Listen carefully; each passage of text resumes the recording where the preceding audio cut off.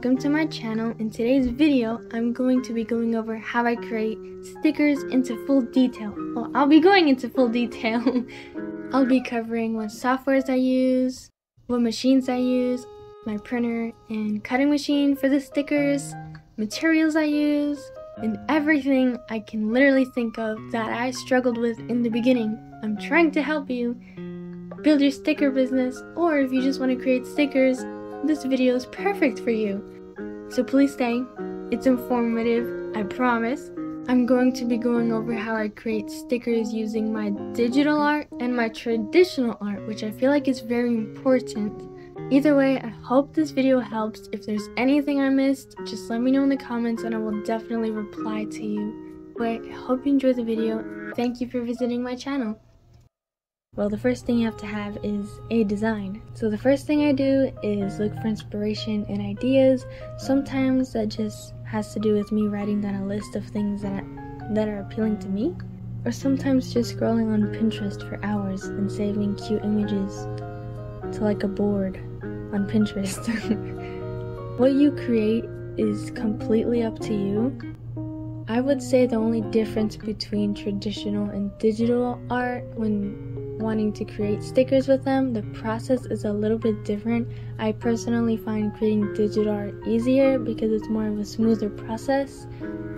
For digital art, once I feel like I've completed my design, I outline each of my designs with a white border. The color is up to personal preference, but I personally like a cleaner, simpler look, so for this sticker design, I did white. Then, after I outline, I save the designs as a PDF without the background. The reason I do this is because when transferring the design to the Silhouette software, it makes outlining the sticker design a lot easier, and the machine automatically knows where to cut the sticker. So always when creating a sticker, I highly recommend separating the background from your sticker design or from whatever you want to be cut out on your sticker sheets or just a regular die cut sticker. For traditional art, what I do after I finished illustrating the piece, I scan my works in my printer. My printer is pretty old, but it does the job for me, so I'm not complaining. I scan my artworks with a 600 DPI. There is a setting where you could put it for 1000. I personally don't mind the 600. If you're confused about what DPI is, it's basically the resolution of your photos, like how they will come out when printed. The higher the number, the more clean and less blurry your design or artwork or whatever it is gonna look. The cleaner and better it's going to look, basically. So after I scan my artworks and download them, I download them as PDFs. I then bring them up on Canva. I know a lot of people use Adobe Photoshop, but your girl is on a budget, so I currently can't afford that. I do have a school account, but for some reason they don't let me use Adobe Photoshop at home. It has to be at the school, which is weird. But anyways, I use Canva to set up my designs and place them how I would like them to be placed. I'm designing a sticker sheet, so I'm placing them in specific areas, but if you're just doing die cut stickers, I believe placement doesn't necessarily matter. And after I fix everything the way that I like it, I then add a white border to each of my designs. The reason being, as mentioned before, it's because the Silhouette recognizes automatically where to cut, and it makes your life a whole lot easier. After adding the border around the sticker design, then what I do is I add a bright color to the background. And the reason I do this is because once I download this design, as you see me doing here, I then go back to Clip Studio Paint.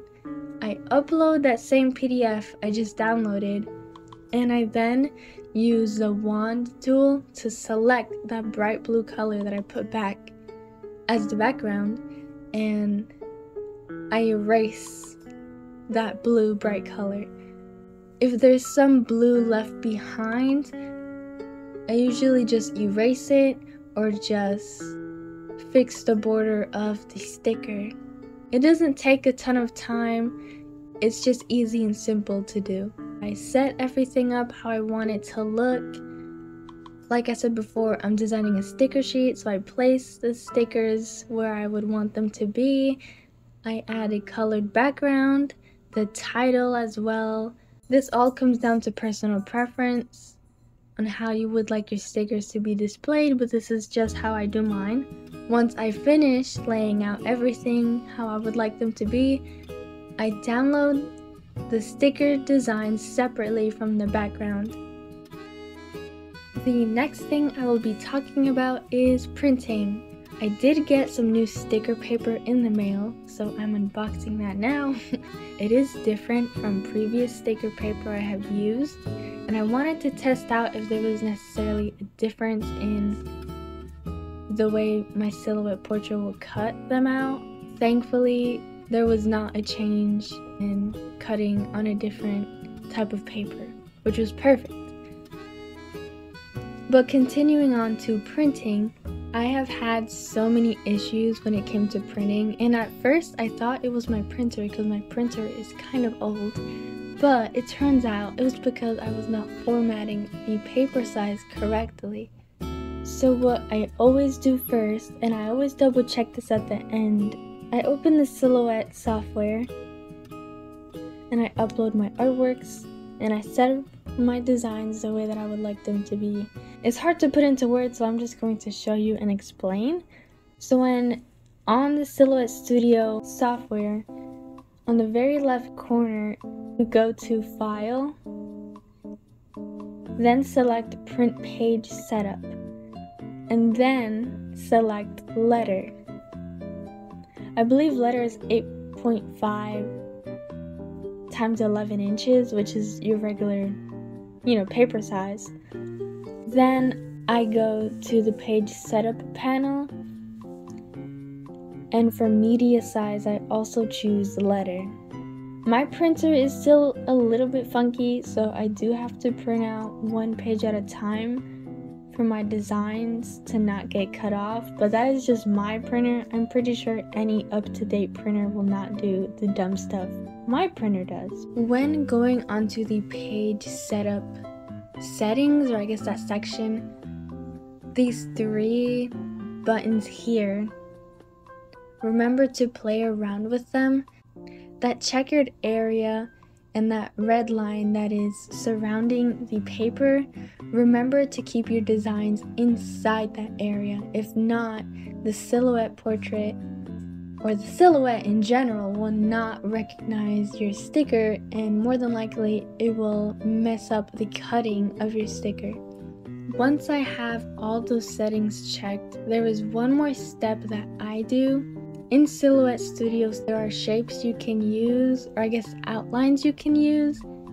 And for my sticker sheets, I use this rectangular shape to outline the sticker sheet design. You will need to make that outline a different color from the outline that is surrounding your sticker designs. So I make the outline of the sticker sheet purple, and then I make the stickers on the inside red. Or you could just use any color, it doesn't matter, they just have to be different colors. Once everything is set up, I go to the left hand side to that little prints design section, whatever you want to call it. When printing, as said before, I always make sure the paper size is correct, which is letter paper size. I also select the settings for best printing quality and also color.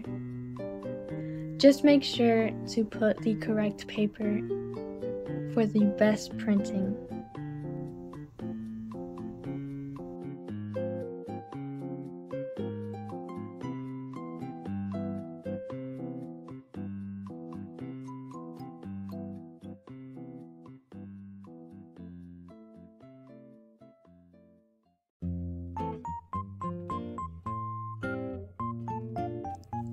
One of the last things you have to do, once your sticker paper is printed, place the paper onto the mat You just have to place the paper onto the mat as precisely as possible so your stickers come out perfectly cut just how you want them.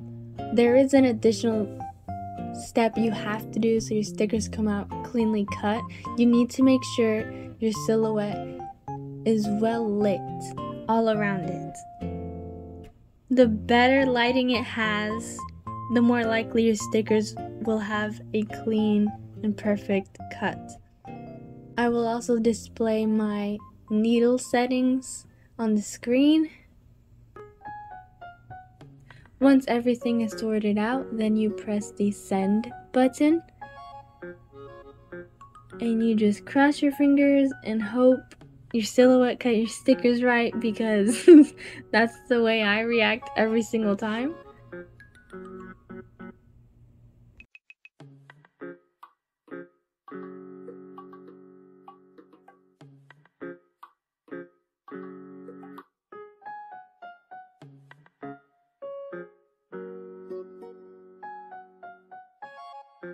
If you would like more tutorials, just let me know in the comments down below, and also subscribe. There's no harm in subscribing, it's for free. Because I have realized a lot of my viewers are not subscribed, so feel free to subscribe and like this video. It would really help me out. And all these stickers shown in this video are also listed on my Etsy shop. You can visit all my social medias by clicking on the very first link in the description. And again, thank you for watching. It really means a lot. I'll see you guys all in my next video. Bye!